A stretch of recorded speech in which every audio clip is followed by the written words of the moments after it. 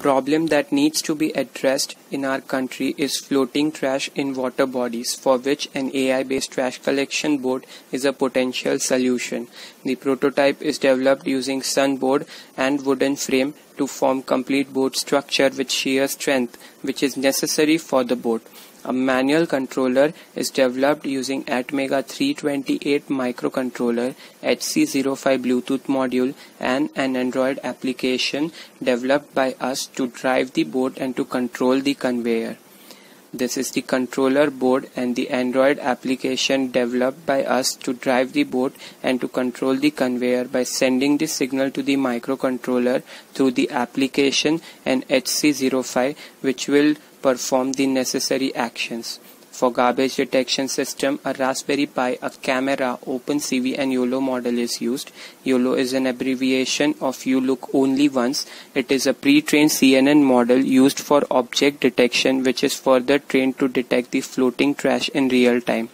These are the steps that are necessary for training the YOLO model for floating trash detection. The better the quality of training data provided, the higher will be the accuracy during the real-time detection. Now we start the training of the model by giving it the training data, after which the detection will be possible.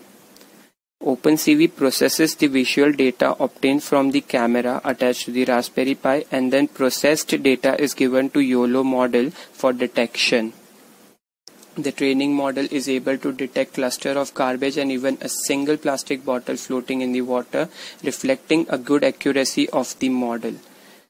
We can expect this accuracy to be in between 85 to 90%. GPS tracking is done using u-blox Neo 6M and a ceramic antenna. PubNub API is used to deliver the coordinates obtained from onboard GPS to the web page, where a JavaScript API is used to reflect the Google map.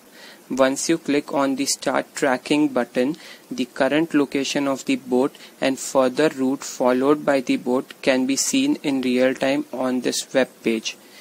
We can stop the tracing by clicking on the Stop button. Solar energy is utilized to charge the batteries, which are used to power the boat by using sufficient solar panels mounted on the roof of the boat. The power controller will be the intermediate circuit between batteries and the panels to protect both from getting damaged. The application of the boat includes cleaning of urban drains, rivers, lakes, ponds, and water reservoirs.